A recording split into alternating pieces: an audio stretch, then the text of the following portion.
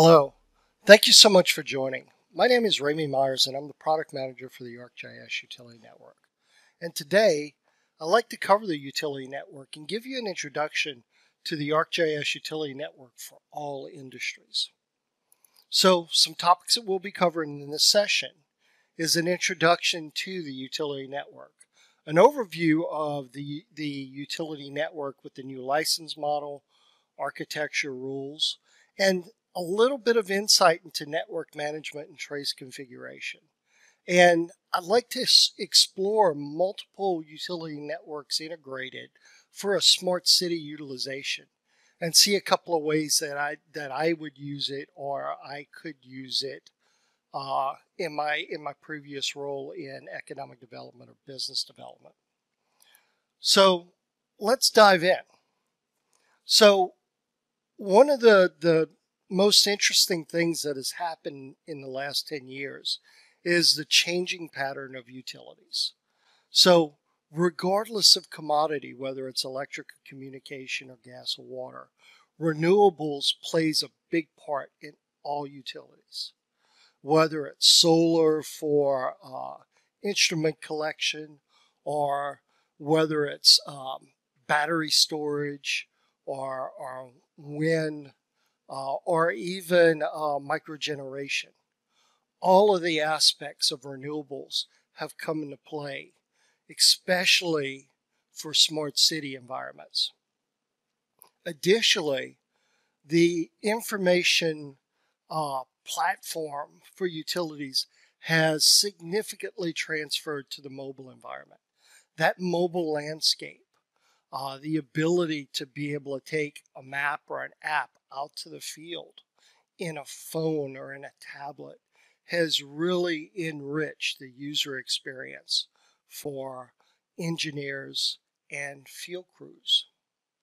And then the depth and richness of information has exploded tremendously because of the development of IoT, sensors, and SCADA devices. Once again, across every utility have become critical in terms of reliability, in terms of customer support, and in terms of asset management. And that customer choice is critical. The days of, this regional competition for business growth, those days are gone. And now cities and municipalities and utilities are faced with a global competitive market for new customers and new load. And at the same time, that information to support that global competition has become richer and denser and more pervasive. It's also played a critical part in utility compliance and understanding the details of a network from a reliability perspective, or examining what a risk to customers or risk to reliability. That's a critical role in today's modern utility. So as a result, we see richer and deeper analytics for all of our users. It's really important that we have better and more informative analytics, but still maintain that sharp user focus, regardless of who that consumer is. So what we're seeing is, regardless of industry, the load balancing, the information knowledge of monetizing and incentivizing load growth across communities, municipalities, and regions has become more critical. But at the end of the day, our utilities still have the same core drivers that they always have. For utilities, safety always comes first. Safety first is a mantra that's repeated across the globe and across every utility. And it's important to have that geospatial awareness of your assets, of your customers, to be able to address challenges that may impact safety. customers are important, not only in terms of giving them the best information to make decisions, but also providing them with the best experience in terms of costs and reliability. Asset management has become critical for utilities. O&M budgets, operation and maintenance budgets, are so constrained right now that they are truly challenged to look for opportunities and develop ways to improve and reduce costs to their budgets and finances. Grid modernization. Systems are increasing in terms of technology and increasing in terms of complexity. What used to be regional generation facilities are now distributed. What used to be, simple reservoir to market water systems are now much more complicated. And the development and the implementation of smart devices such as SCADA and AMI has truly increased the complexities of grid modernization. And innovation is just a part of our daily lives, not only in terms of software, but also in terms of hardware and data collection and analysis. Just 10 years ago, the thought of data collection via drones was unthinkable. The regulations were not there in place for commercial application of drone technology. But now that's a solid part. It's an integrated part of utility data collection. And as a result of all that information, we've provided the utility network as a foundation, a spatial foundation, to be able to support assets, to be able to respond to customer engagement, and provide operational insights for that global digital integration for utilities, to truly give everyone a deeper and better experience beyond the traditional GIS user base. Now, what's interesting to me is if you put that utility network in the center as the core framework for all these solutions, you could see how utilities could utilize the entire enterprise to support those core drivers of a utility, whether it's parcel fabric or hub or analytics for IoT or networks or drone to map or tracker. Every part of the enterprise can be optimized and utilized to help you improve your information systems. And I love this graphic. But there's an even better one. If you consider all these apps in terms of a constellation as they support these core drivers, you could see that these apps don't stand alone. The days of siloed data are long gone. And they're replaced with these integrated systems that cross business platforms, cross business development teams, and enable utilities to maximize that return on investment for their entire organization.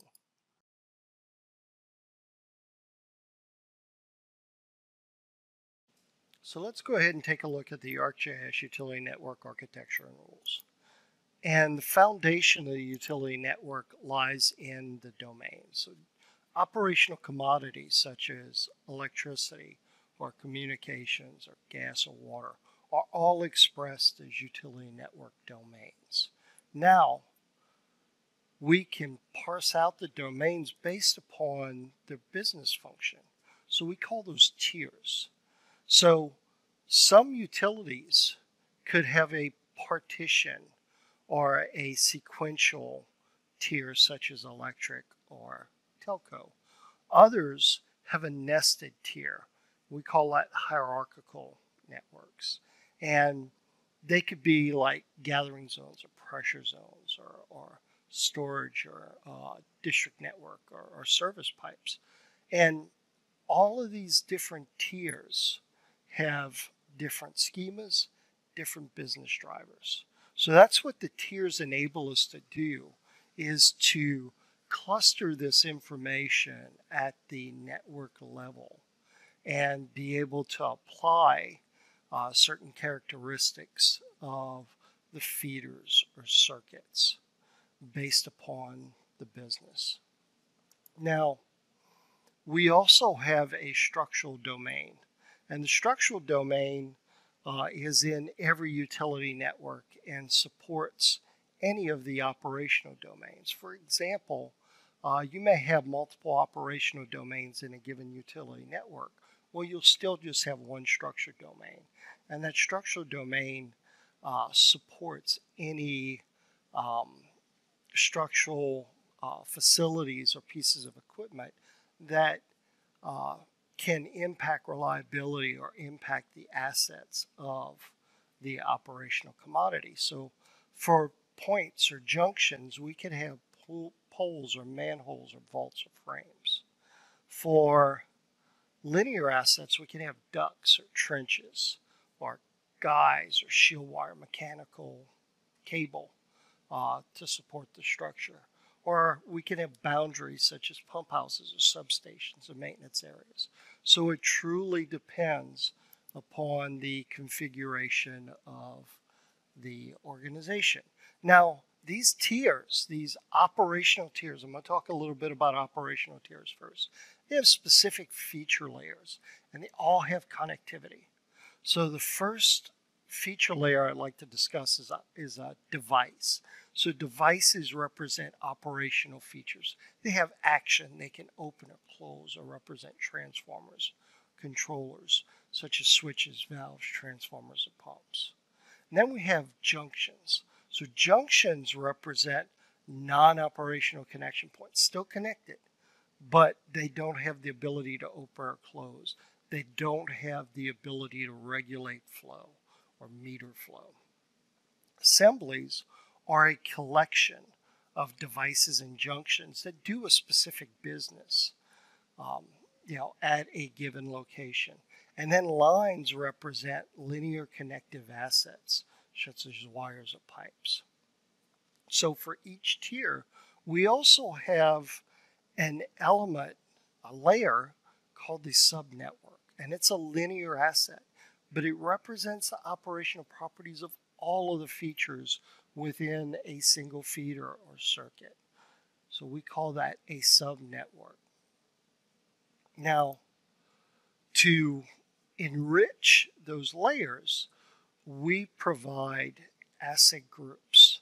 And asset groups are a subtype that gives you a general description of the elements of the feature.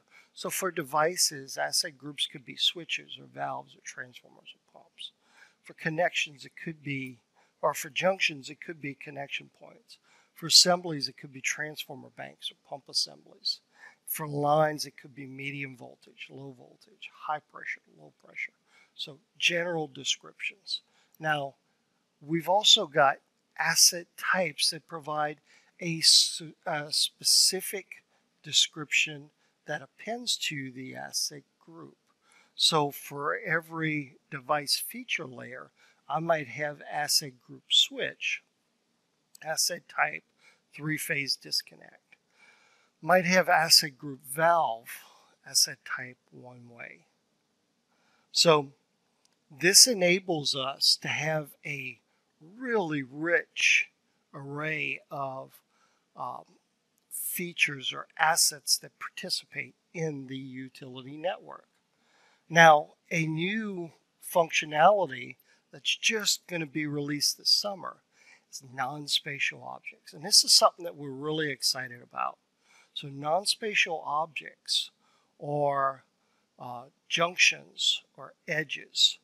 And junctions represent non-spatial elements that represent point features, or edges represent non-spatial elements that support linear features. So these non-spatial records in the table have full connectivity. They have full capability to have structural or containment associations. and they participate fully in subnetworks and traces. So these non-spatial objects are basically records without geometry that fully participate in the network topology. Really, really exciting technology, and we'll take a look at that shortly. So you're not limited in the non-spatial objects. You can add additional fields to help represent those object attributes. You can even include network attributes or network categories to enrich those non-spatial elements. It's going to enable a higher resolution model for communication. So for example, you may have a fiber cable. It has individual buffer tubes and fiber strands. And those buffer tubes and fiber strands can be represented as non-spatial. So you can have that higher degree of cardinality. You can leverage the full extent of these non-spatial elements as part of the validation and the network topology. And you can also add non-spatial features via attribute rules or user experience from related features. So let's go ahead and take a look at connectivity rules. There's three types of connectivity rules. First is a junction edge rule. And junction edges enable us to connect point feature, junction, to a linear feature, an edge. And that junction is defined by both its asset group and asset type. Same thing with the edge, asset group, asset type. So it gives us a high degree of regulation to make sure that our data has the highest quality and the most rigor for editing and validation. The second connective rule type is junction-junction rule. So this enables us to offset point features and still have connective flow between those offset features. So I can have assets in a substation and not incur the cost of building the line connectors. I can use a connective association, junction-junction rule type. And then the last type is an edge-junction-edge rule type. So this enables us to traverse, for example, on the slide, to traverse from an above-ground asset to a below-ground asset through a junction. That junction could be a riser or some sort of changing tap or a meter location that transforms the transposes the asset from above ground to below ground or conversely. The next rule is containment rule. So this enables us to have simple representation at scale and then dive in and see the deep internals of our infrastructure, such as this pumping station. Now what's really interesting is in this pumping station, I also have junction-junction rules to offset my features, but still build connectivity flow through those devices. And then the final network rule is called a structural rule. So the structural rule enables me to associate structural features such as poles or manholes or ducts or trenches to the subnetwork properties of a circuit or a feeder. So it gives us that capability of being able to run an ad hoc trace and returning back my structural elements of the network. So in addition to network rules to attain a higher level of data quality, we also have attribute rules. So attribute rules are exciting. First type of attribute rule is a calculation rule. So if I add this transformer into a medium voltage line, I can build a calculation rule that says that I want to update the transformer ID with the properties of the line ID plus the transformer ID to give me a new transformer ID of MV1001. The next type of rule is a constraint rule. So for example, if I try to put a 15 psi valve on a 10 psi pipe, the attribute rule lets that edit occur. But if I try to put a valve that's underrated for the pipe, it'll reject that edit. And then the final type of attribute rule is a validation rule. So use a validation rule where you can create an edit that doesn't meet the validation standard, but you can initially run the edit. It's expected that you'll go back in and change the value. When you run validate on that network element, if the value of the point feature is appropriate for the value of the pipe, the edit will succeed, and if it's not, it will be rejected. So that is the utility network architecture, network rules, and attribute rules. So now let's go ahead and take a look at the new user type license model. Prior to the release of 10.8, to access a utility network, you needed a user type to access that multi-user environment, an enterprise license to host the utility network, and the utility network server extension. Now, with the release of 10.8, we've moved that server extension license into a user type extension. So now users are providing that increased level of identity security in addition to accessibility of the network server. So let's see what that means in terms of what happens if you don't have a utility network license extension. So for user types without a user type extension, they could still view, query, or select network features in a utility network. They can view associations to include connectivity, containment, and structure association via attributes. And then the runtime 100.8 associations can now be viewed without the extension. Now, if you do have a utility network for a viewer with a utility network add-on license, they can now perform traces and display stored network diagrams. For editors and field workers, they can validate their networks, update their subnetworks. They can change or modify terminals or associations. They can even edit, save, or upload network diagrams. Now for the creator and GIS professional, they could do everything. They can publish to a network. They can administer utility network properties and configurations. Now, the exception here is the ArcGIS Professional Add-on Basic. That's a little bit different. Let's go ahead and take a look at a functionality matrix, and we'll walk through this. So for individuals without a utility network extension, they could still view features that participate in a utility network. They can view connectivity, containment, structure associations. For viewers and users with a professional basic, ArcGIS user type professional basic with a utility network extension, they can also trace the network. They can view subnetwork. They can view diagrams. Now, editors and field workers with the utility network extension can update the subnetwork. They can validate the network topology.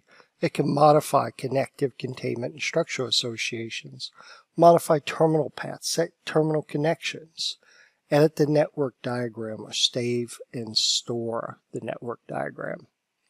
And for users with the creator user type and the utility network extension, or ArcGIS professional users, standard or advanced, they can do everything. They can administer utility network configurations or publish the utility network. So let's see how you get access to the utility network. So moving to Enterprise 10.8 or beyond, for every 4 core utility network management extension, you'll now receive 50 utility network user type extensions. For each ArcGIS desktop license that's active, it includes 1 utility network user type extension. Now this includes the basic desktop. Now let's pause a minute for this ArcGIS desktop license or the transition from a 4-core server to user type extensions. Both of these scenarios, the user type extensions get provisioned to the portal. So you reach out to your sales rep, you'll get a license and file, publish it up to your portal, and you'll get these user type extensions that you assign to your users. Now the difference lies when you purchase a professional user type, standard or advanced. When you do that, you get the utility network user type extension baked into that license. So you get it included in that license. Now, unfortunately, you can't provision it out to someone else. It stays with that professional user type license. Now, the other way to get it is to purchase a utility network user type extension. So that's the new user type license for ArcGIS Utility Network at 10.8 and beyond. Let's take a look at subnetwork management tracing and diagrams. So for subnetwork management, you have the opportunity to configure your utility network as either a radial configuration with a single flow of direction from a single source down to your customers, or a mesh configuration where you can have indeterminate areas of flow direction, multiple sources. Additionally, you can define this network as a network that flows from a top-end source down to the customer, or flows from the customers down to a sink, which would be a controller, like a reservoir. And then having those network configurations, now you've got a great amount of flexibility in terms of configuring traces and running traces, and setting up your network properties. And additionally, you can take the results of those traces or take the results of a map configuration and represent that data as a network diagram. So let's take a look at how that works. So let's walk through a smart city configuration. So I've got a facility that it's in a congested urban area, and there's no real room for growth, so they're going to upgrade or modernize this facility. So one of the first challenges we have is to look at the resources and determine what's the opportunity, or can we upgrade with the infrastructure we have, or do we have to switch over to a different circuit or feeder to support this new infrastructure. So I just ran a trace on my water network, and I can pull out and see that I'm supporting my water from this reservoir to the east of my location. So that looks good. The next thing we'll do is we'll explore how our electric network is supported from within the building. And right here, it looks like I've got a pretty robust infrastructure inside this building footprint, but it's really hard for me to ascertain from a 2D perspective. So if we look at this from 3D, we can actually go inside the building and I can run a circuit trace from a given floor. So we could see, come here, so we could see a selected circuit from within the building and trace that all the way from the building to the supporting substation and see all the infrastructure, see the relationships, see how things come together to support my network infrastructure. So I'll go ahead and zoom in here, and you could see that the trace from within my building highlights or showcases the breaker in this substation. Now, what's really interesting is, in my former role in Southern Company, I was really limited in terms of the geographic region or capability of my 3D networks. And I've got a full smart city model here. I can go in and I could see the impact of solar generation on, some of my regional development. And you'll see I've got some buildings, throughout my model that are representing different community areas that are being developed. But I've also got a large number of substations. So we'll go ahead and take a look at this substation here. And this one's really interesting because I use this substation to model some network underground. So I'll go to this diagram of a substation, and we'll take a look at a breaker here that's feeding my network. So we'll go ahead and select the breaker, and we'll go into the network, and I can pull out of my substation, and I can not only see the electrical circuits, but if we take a look at the infrastructure, we can also see the how gas infrastructure is tied into my electric network. So it's not just a single electric network, it's all integrated through my systems. And what's really interesting for me is as I explore a feature like a duct bank, I can see the multiple circuits that are embedded in the duct bank, and I can even dive into the individual circuitry that's in the respective duct facility.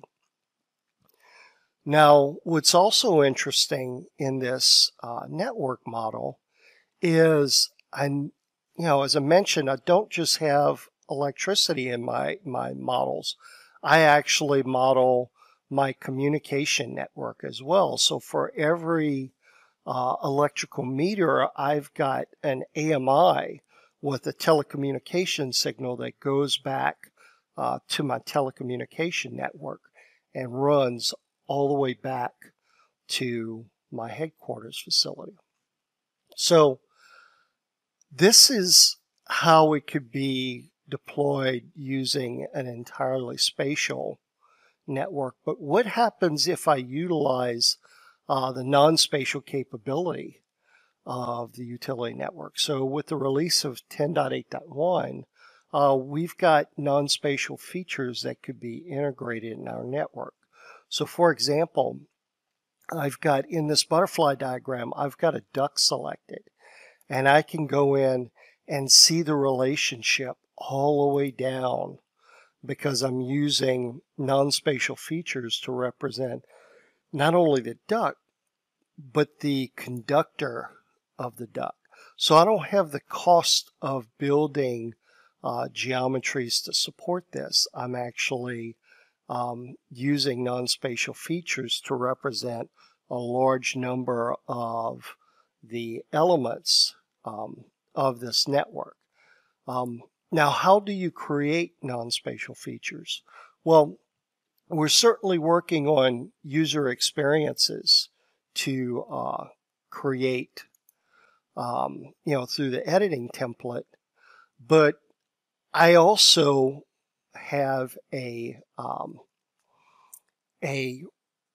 attribute rule that enables me to create the individual phases off of the transformer for this element. So I'll go ahead and just assign this feature to Redlands ESRI, and as I drop this transformer, we'll be able to see in the attribute that I not only dropped the transformer, but I also, using an attribute rule, I also propagated individual non-spatial records for each phase. So the utility network capabilities reaches out to all industries and reaches out to all scales. We think with the non-spatial elements that you will be able to define and project your spatial features beyond, network model capabilities previously before. So thank you very much for your time.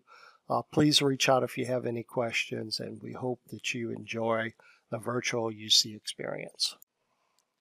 The utility network is well suited for trends and patterns of any utility, either complex networks or simple networks such as this one. This map shows the transmission network of electric and gas across the U.S. And while it covers a large geographic region, it's in fact a very simplistic representation of the interstate transmission gas lines and transmission electrical grid. So what I'm doing now is I'm running a trace to see the transmission support for gas into these given gas turbines, and results of my trace shows the pipeline that supports those combined cycle plants.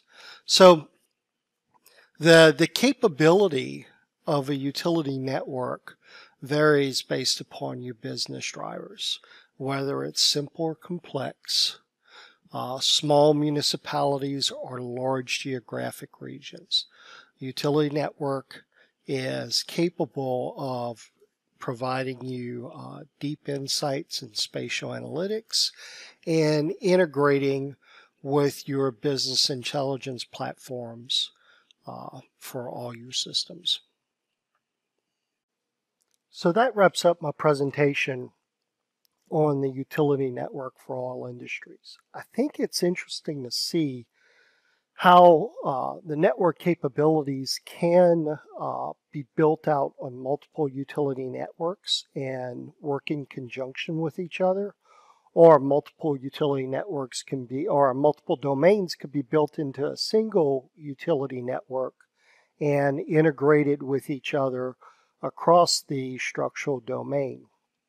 I would like to take a moment to thank SBS for passing on those really cool substation transformers, circuit breakers, and equipment. Definitely I would reach out to them if you've got any questions about 3D integration for electric transmission or electric distribution elements. And I really hope to hear from you in terms of where do you think the utility network will go as we start building out these smart city integrations. I definitely anticipate some really interesting models coming out with the release of non-spatial capabilities. I anticipate some really interesting demonstrations of the technology as we see more smart cities coming online with the utility network.